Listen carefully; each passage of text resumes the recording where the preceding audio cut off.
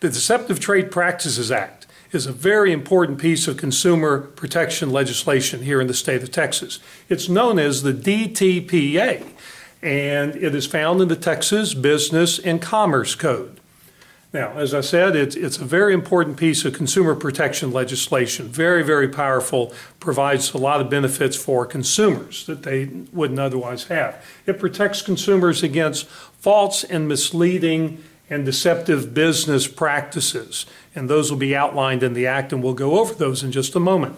It also protects consumers against, gives them a remedy when there is a breach of a warranty, either an express warranty or an implied warranty. And then it also protects consumers in the case of what we would call unconscionable actions or courses of action.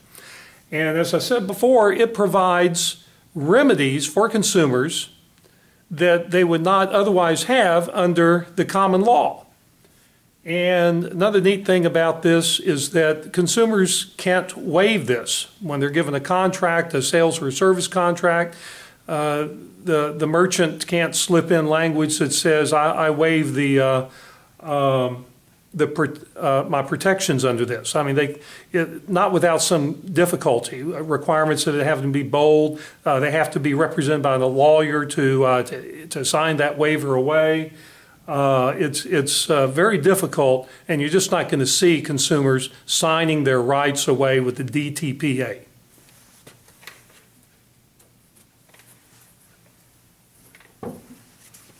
All right. So, what are the elements of being able to file a lawsuit under the DTPA? First of all, the plaintiff has to be a consumer. That's someone that's seeking to buy or purchase goods or services. Secondly, the defendant has to be someone who can be sued under the DPA. More about that in just a minute. The defendant must have committed a wrongful act under the DTPA, and once again, here's that list again. False, misleading, deceptive business practices, breach of an express or applied warranty, or the unconscionable act or course of action. And then finally, we have the causation element that we see so frequently in other causes of action. Defendant's action must be the producing cause of the plaintiff's damages.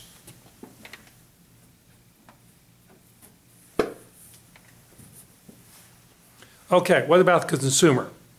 Consumer can be an individual. It can be an artificial person, like a partnership or a corporation.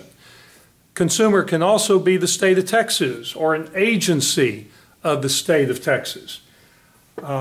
There will be a limit on business consumers with I think right now it's $25 million or over in assets, and we're talking the year now is 2015, so maybe that'll change in the future. But the definition of consumer is quite broad.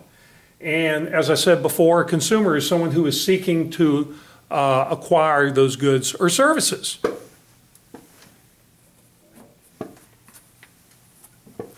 What about the defendant? Well, who can be sued here? They first have to be a person. Well, a person, once again, could either be a natural person, an individual, or an artificial person, partnership, corporation, other business forms. Okay. A defendant has to be connected with the transaction in some way. They have to be the seller or the merchant, or perhaps maybe the agents involved on that side of the transaction.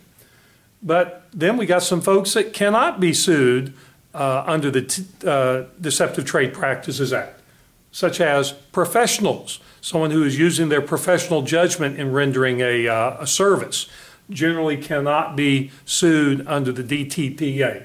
Publishers are exempted from the DTPA. Medical providers are exempted from the DTPA, part of the professionals in rendering judgment, professional judgment in delivering a service. Veterinarians also would be another example. And then cities cannot be sued under the DTPA.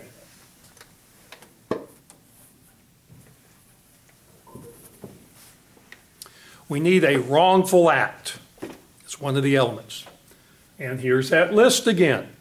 So you'll notice that there are three categories of wrongful acts: false, misleading, deceptive business practices. And in the DTPA, we have what is called a laundry list. Right now, it's about 27 items on that laundry list of things that if those particular things are done, then that's a violation of the act. Those are enumerated false and misleading deceptive acts. And that the list is not exclusive. It could be other things that aren't on the list, but 27 things are. I gave a few examples, such as passing off goods or services as those of someone else, or causing confusion as to the affiliation or certification involved, like saying something has the Good Housekeeping seal of approval when in fact it may not. Or representing goods as they are new or original when in fact they're used. I had a case like that. Advertising goods with intent not to sell them, or with the intent not to provide a reasonable anticipated demand to meet that demand from the customers, from the consumers. In other words, what used to be called bait and switch. And then when you reset a car odometer and sell that car, that's an enumerated deceptive act.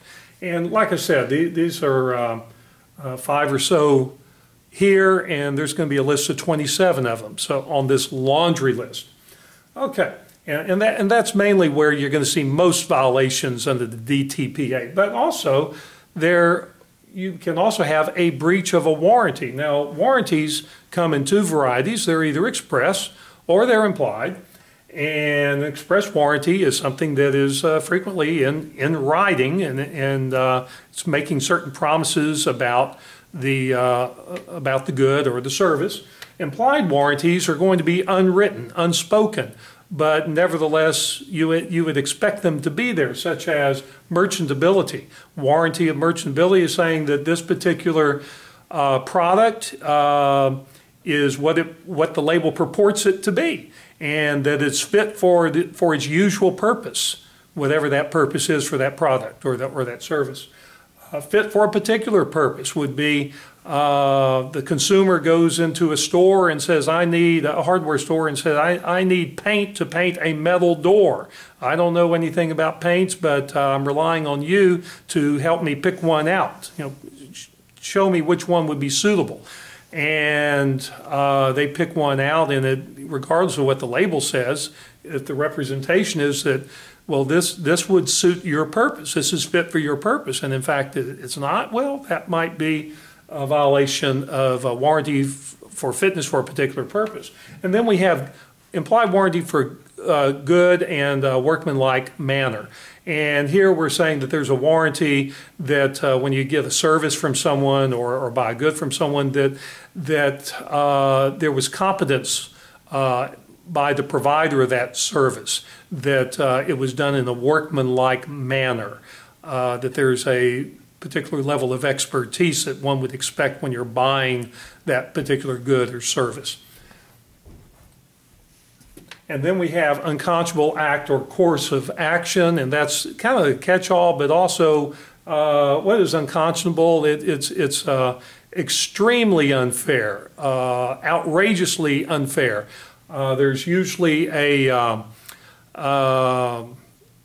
unequal bargaining position and powers between the two parties that are involved, and so someone is taking advantage of the other in that situation.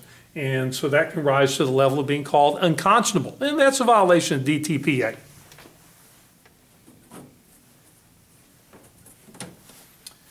Remedies. Now these next two boards, this is the heart of it. Remedies.